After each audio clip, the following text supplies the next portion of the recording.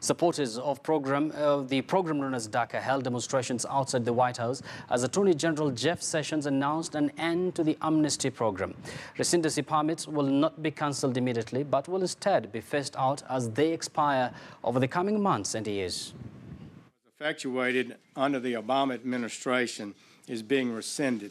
The DACA program was implemented in 2012 and essentially provided a legal status for recipients for a renewable 2-year term, work authorization, and other benefits, including participation in the Social Security program to 800,000 mostly adult illegal aliens. Of course, that will form the basis of our discussion tonight, and I'm sure that those who are wondering what this Dreamers program is all about, it was started or created in June 15th, 2012 by the Obama administration after Congress failed to pass the Development Relief and Education for Alien Minors, that is DREAM Act. It's supposed to protect 800,000 young undocumented immigrants from deportation brought to U.S. by their parents as children. Now, applicants vetted for any criminal history or threat to national security and must be students or have completed school or military service, and those protected under DACA, known as Dreamers, and 787,580 have been granted approval. Now, over to rules to comply to be DACA. One has to have arrived in the U.S. before age 16, have lived in the U.S. since June 16th, 2017, cannot be older than 30 years. When the program began in 2012, application cost $495, and program protects them from deportation, granting them a 2-year reprieve. Deferral from deportation lasts 2 years and can apply for renewal as long as you did not commit any crime during that period. Most Dreamers are from Mexico, El Salvador, Guatemala, and Honduras, and some are from Africa as well. The largest numbers live in California, Texas, Florida, and New York. They currently range in age from 15 to 36, according to the White House.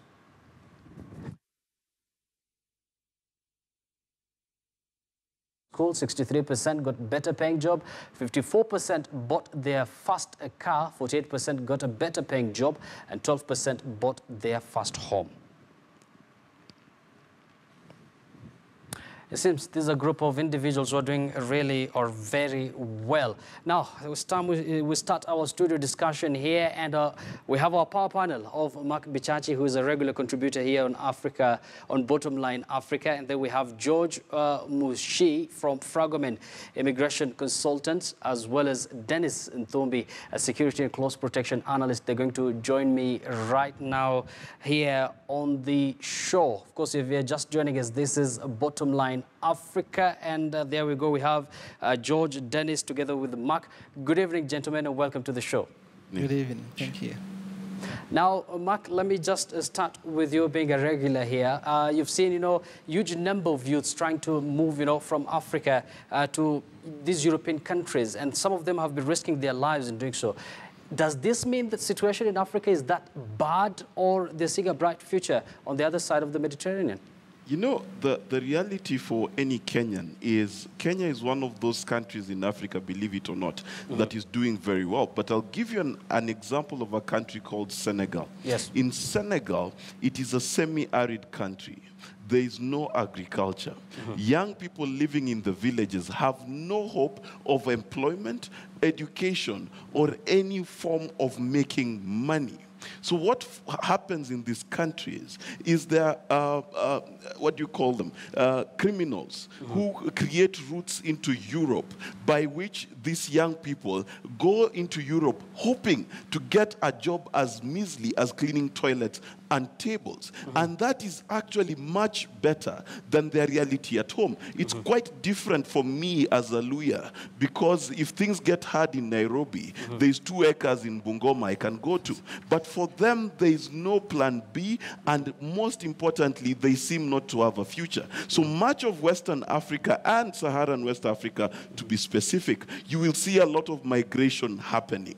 In Kenya, you have a lot of brain drain, but in that side of the world, it is everybody. It's not even going to seek a higher education. Any job is better than where they are. And this is really what the problem is in Africa. Yes. However, on the side side of the Europeans, we need to remember that they have an aging population.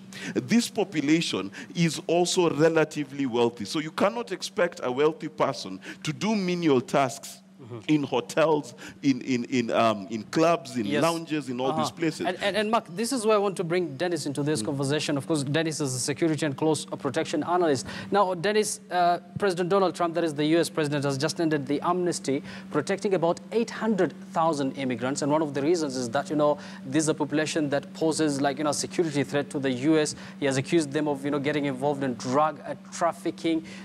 What is your opinion on this first? Certainly, the greatest question in America is the question of immigration and the question of insecurity, and any other person or certainly migrants who portend security threats to America certainly are perceived as people who should be deported, without any further considerations. And I think America has certainly genuine concerns to address. But the interesting thing about security is that there's a thin line between security, democracy, and humanitarian help. And sometimes, policies have to be drawn within that. And I'm sure that's why the amnesty was put up, to see how then do you deal with a sort of a humanitarian crisis, and you're not being seen as the country that aggresses the same. But some of these concerns you see as, when the issue of terrorism quite rose in America, of course, a lot of the aggressors were actually immigrants. So there's a genuine concern in America that needs to be addressed. But then how do you address this critical, aspect of security in America? And America really takes the security of its nation and its people as a priority. How do you balance that with the aspect of the issue of humanitarian and the fact that you want to be seen as somebody who is kind, to the world? And this is where I want to bring George also into this conversation, being an immigration expert. Before we even talk about the reasons that make these, young people cross over into Europe, the U.S. Attorney General Jeff Sessions is on record having said, that, this amnesty that protects these immigrants that, go to about 800,000 in number is illegal. And Kenya also has its own problem with refugees. Now, which kind of precedents will the U.S. set for a country like Kenya? Thank you, Yusuf. I think it is important to put this issue into perspective. The U.S. is grappling with a larger problem of undocumented immigration. And as we speak, we have about 40 million people in the U.S. that are not documented. Now, this particular category of people are the ones that went to the United States. They were brought into the United States as children. And for that reason, they've been in the U.S., they've been going through school, some of them have gotten jobs. And therefore, the U.S. has been, since 2007, been struggling to ask themselves, what can they do with this category of people, bearing in mind that they've been in the U.S., gone through the systems, and so forth. Now, when you talk about Kenya, we have similar problems. And the situation is the same. The reason why we have refugees in Kenya, and very many of them, is because for a long time, Kenya has been the most peaceful country in the region, so that when people are under attack in their country, they would run to Kenya for refuge. And I think, like if you look at the ones from Somalia that have been here for more than 20 years, they've gone through schools in Kenya. Some of them are, professionals in their own right. So even in Kenya, we may start thinking and asking ourselves, can we use similar situation where we look at some of these very good professionals and that can be useful to our economy and see how to integrate them in our systems? However, what we are seeing now from the Western world is the situation where every country is starting to get very uncomfortable with foreign nationals in their country. US is a good example. You've seen the UK, the Brexit is purely about immigration. So at the end of the day, even in Kenya, you remember, Yusuf, when we had the issues of terrorism a few years back, there were discussions about shutting down the refugee camps in the country. The legality of that was questioned, of course, because you cannot force people to go to countries where they're under threat.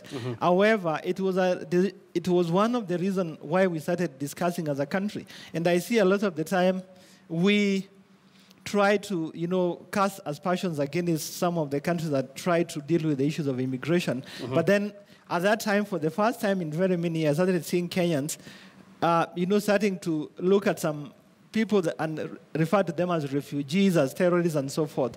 So it is really within the larger issue and the problem of illegal immigration and the issues of international security and so forth.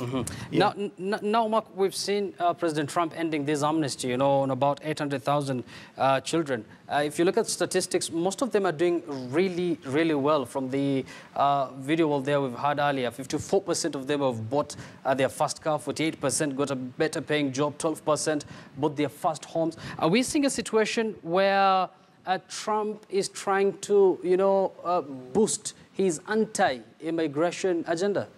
I think you're being quite nice when you call it anti-immigration. I'll tell you for free that Trump is a white supremacist. It is nothing to do with immigration. It's got nothing to do with the economic effect of migration on these countries. The truth of the matter is the United States of America, and California to be specific, the economy cannot stand without immigrants. There's no one to pick their apples and oranges. There's no one to flip their burgers. There's no one who's willing to start from the bottom rank of the ladder to climb up that particular social ladder. They need immigrants. Even in Europe, it's the same story. Where does the question of pushing out immigrants come from? It comes from the fact that there is still a neo-Nazi agenda simmering to the surface now, that where the white governments such as Trump's or Le Pen, if she had gotten into France, where they are pushing the agenda that white countries are for white people. That is really what the question is.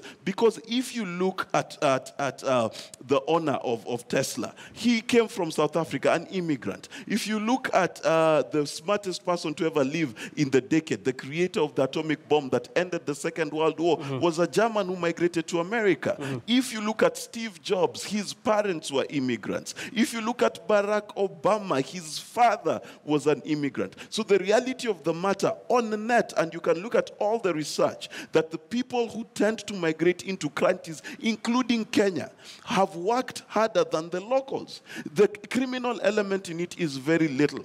But what politicians use it for is politicians know if you cannot run on sympathy, you run on hate. And if you give people a person to hate without reason, they will vote for you. This is what is going on in the West, and it's very, very sad for it to be reflected, even in African countries sometimes. Well said, Mark. That statement, of course, was issued by the Attorney General, the U.S. Attorney General Jeff Sessions. But Trump himself made some statement with regards to that amnesty that he ended that was supposed to protect about 800,000 individuals. Let's listen to what he had to say. Data provided by the Department of Justice, the vast majority of individuals convicted of terrorism and terrorism-related offenses since 9/11 came here from outside of our country. We have seen the attacks at home, from Boston to San Bernardino to the Pentagon, and yes, even the World Trade Center. We have seen the attacks in France, in Belgium, in Germany, and all over the world. It is not compassionate, but reckless to allow uncontrolled entry from places where proper vetting cannot occur. Well, and this is where I want to bring Dennis in, being a security expert. Dennis, you've heard what the U.S. president said there with regards to immigrants. He's blaming all the cases of insecurity in the U.S. on these immigrants. Of course, Kenya also has a refugee camp. At one point, they were being blamed for the terror attacks that has been happening in the country. Do you think that's the case? These immigrants, refugees, should be blamed for all the problems in a country as far as security situation is concerned? Certainly, the two things here that, of course, come to play. The one fact is that the political thing is that President Trump was elected on a platform of the fact that he promised to sort out the issue of immigration and insecurity, primarily the aspect of terrorism. And he has to deliver on his promises. And to be very honest, and then the other fact is that, there's proven evidence that a lot of the attacks on American soil have been orchestrated by suddenly what quote unquote they'll call immigrants, and they're about. And America has many enemies as portended as we have seen over the years. Yes. And so he won on that platform, and based on the fact he has to deliver on his promises, because certainly that is why he was elected. But you know, if we look at it suddenly, and I said is that there's a balance between the aspect of humanitarianism and the aspect that he has to deliver politically, and the other aspect is that he has to deliver on the fact that, you know, he's the commander-in-chief of his armed forces, and the fact that there's genuine insecurity in America. But, you know, if you look at it, perhaps there could be aspects of collusion with suddenly other Americans that are not pro-Trump and their politics coming in. And perhaps genuinely you can't blame all of it on the fact that these are immigrants. But what they're saying is that we are targeting those ones who have criminal records, who have committed certain either felonies or people basically, you know, who've been involved in criminal records. Yeah. So I don't think this is like a blanket approach where suddenly they'll say everybody will be deported and thereabout. And you know, what they're saying is that do not leave gray within our soil. What it is that we need to know is that we need to know who are you and thereabout. So if you've been convicted, certainly you need to leave this country. So I guess for any other country, then some of those concerns will be legitimate thereabout. Of course, by ending the amnesty program that, you know, was covering about 800,000 people, that those who are going to say that, you know, U.S. is some sort of resorting to a blanket condemnation, condemning all these immigrants. But George, this is where I want to bring you in. If you look at the statistics, since 2015, about 1.5 million Africans, you know, crossed into Europe by sea. That's a very risky process. Then most of them don't make it even to Europe. Now, let's focus on these African countries where these immigrants come from. For example, Eritrea, there's you know, some other countries from Western Africa. Why do you think this is the case? Does it have to do with poor governance in African countries? Thank you, Yusuf. I think, as a matter of fact, we have problems in Africa that we know, issues of poor governance, issues of weak economies. And then there are two things, you know, there is always the push and pull factor. One of the things, in terms of the pull factor, United States and Europe has been marketed over a long time through the movies, through the media, as the, you know, the future where things are happening, you know, very nice things, life is great. So that pulls a lot of us in this part of the world where we start now dreaming of that good life in Europe or in the US. Then there is also the push factor. And you did cite countries like Eritrea, Ethiopia, we have the Gambia, we have Senegal, like Mark did talk about. Those are countries where life is quite unbearable. And therefore, people in those countries will do anything that they can do to get a better life. And the better life, they see it in going to that other next country, in the US or in the UK or in Europe in general. Even if it means at the end they're endangering their life. Now, Mark, let's talk about the wall that Trump has promised between the US and Mexico. And we're getting reports that, you know, Trump, from the ban on amnesty here, Trump hopes to increase pressure on congressional Democrats to accept other hardline elements of his immigration agenda, among them the construction of that wall he has been talking about. You know, it is quite sad that the United States decided to elect a president whose grammar is limited to a class 6 student in Kenya, and his ability to understand international affairs is quite limited. Now, even if Trump is talking about a wall, let us remember that this has come from a physical wall to a fence-like wall to a fence that has solar panels on top of it. This wall is something that Trump has imagined and has even imagined that a foreign country can be forced to pay for it.